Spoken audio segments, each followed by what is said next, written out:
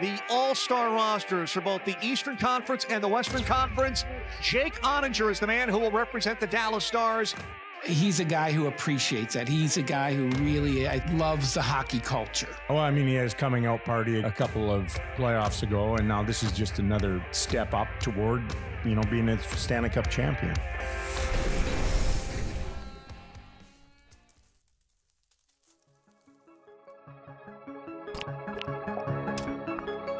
I mean, every year I think you have that, for me, I have the same burning passion to win.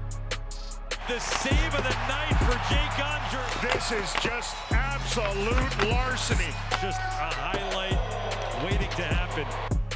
I mean, the NHL, let's be honest, is the best 400, 500 players in the world. And now you're in the elite company of being in the top, 40 players of that pool. I think everyone in the league recognizes he's already shown he can be special for extended periods, does things right every time. If he's in the net, he's battling his ass off, and if he's not in the net and Wedgie's in the net, he's the loudest guy on the bench cheering for him. I think there's a lot of guys that say they want to be the best, but not a lot of them back it up with action. I think Jake's one of those athletes that does. His preparation is extraordinary, and I think that's what separates him.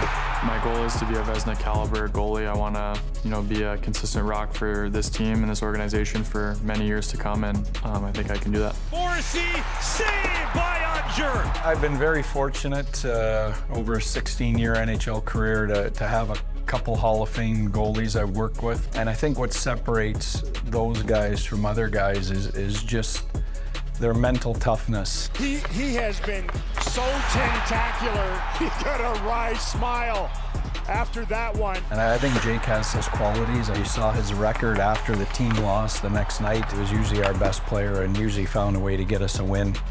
To get this team to the playoffs takes everything that you have in order to win, and that's all that matters.